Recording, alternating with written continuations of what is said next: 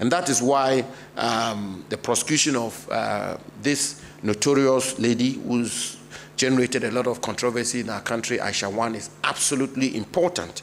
2 days ago on Tuesday, I was in court with the Attorney General, and I've taken it upon myself to appear in court on every sitting until the conclusion of the case, because I'm an interested party as the Minister responsible for mines, and I want to be there and to send a message out there as to government unflinching commitment and seriousness to the prosecution of this lady.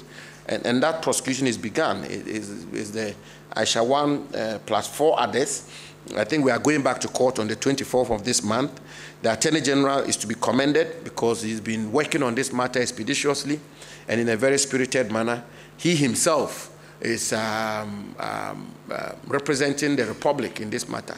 That is normally not the case. Normally, the Attorney General, you find him in Supreme Court on big constitutional arguments to do with the country. But he's taken it upon himself to be there, and we're going to continue on that. And also other people that we can fish out of the loop and make an example of them.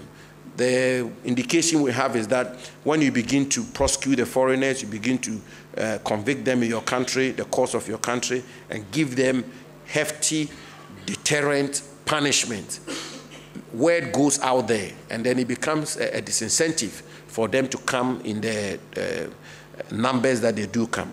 I should say that the prosecution bit is a major one. Just yesterday or so, 2 Nigerians were convicted and sentenced to 20 years imprisonment. From 2017 to date, we have prosecuted and convicted and sentenced 187 illegal miners in Eastern region alone. 280 accused persons are standing trial as we speak. We want to do more. We want to continue with the prosecutions. But my joy will be when we begin to go after the kingpins themselves and begin to fish out the kingpins, the barons, the financiers, and prosecute them. I think that is one of the ways we can break the back of this illicit industry.